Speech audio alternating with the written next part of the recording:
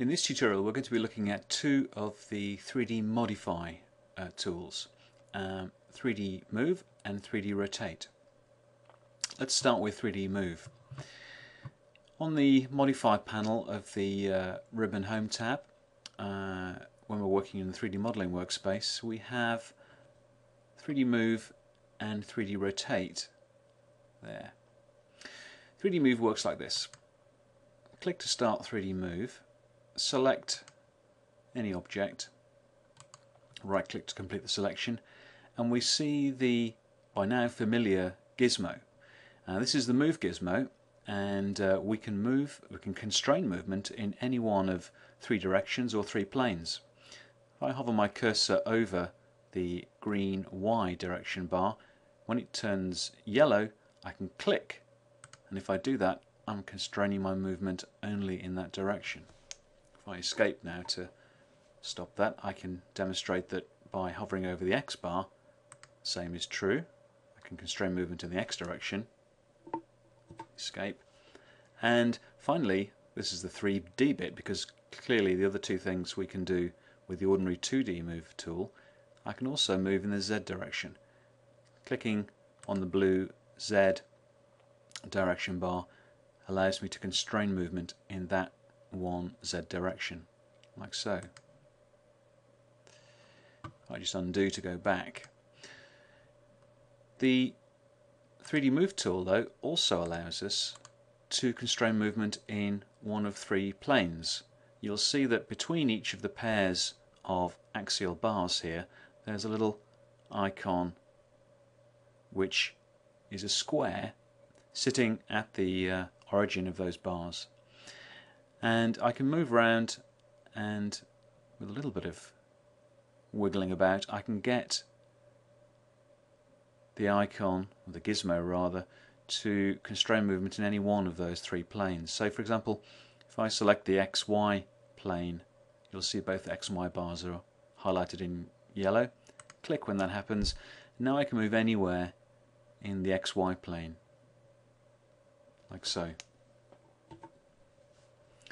So 3D move, very useful because more than anything else it allows us to move in the Z direction, which we can't easily do with the ordinary 2D move tool without using coordinates. And of course, in addition to just picking points, I can enter a value. If I want to move up say 100, I can enter 100 at the keyboard here, and we now know that that pyramid is sitting exactly 100 drawing units above the ground plane. 3D rotate is a great time saver because it allows us to rotate objects in 3D without having to set up any special user coordinate systems.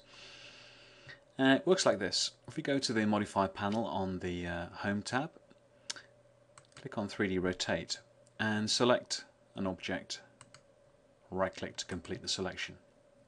Initially we see the rotate gizmo in the center of the object, but clearly with a rotation like this we want to be able to set a base point. Say for example I want to rotate this box about the front edge here.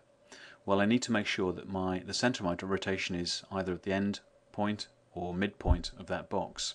Doesn't really matter which of those it is. I'm going to click on the midpoint like that. You'll see the gizmo shift to the new base point.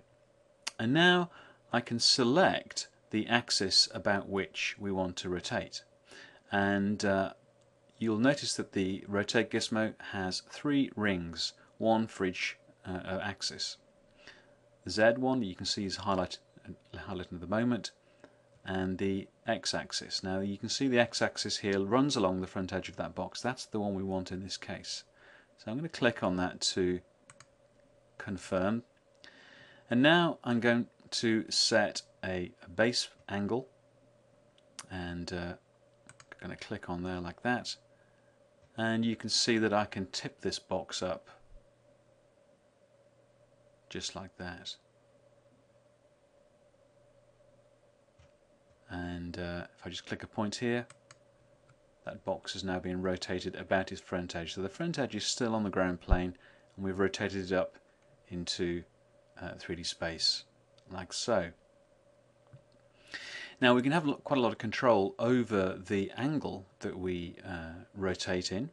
And the easiest way to do that is by using the polar tracking tool. By default, polar tracking, if I right click on it, has an increment of 90 degrees. But if I wanted to rotate something by, say, 30 degrees, I could always set the increment to 30. Start 3D rotate again. This time I'm going to select the torus object here. Right click to complete the selection. Base point in the center is fine for me. And I'm going to this time choose the y-axis to rotate about. Click that. And you should see that starting at 0, I can come up and snap into 30 degrees and 60 degrees and 90 degrees and beyond 90 of course to 120 and so on at 30 degree increments.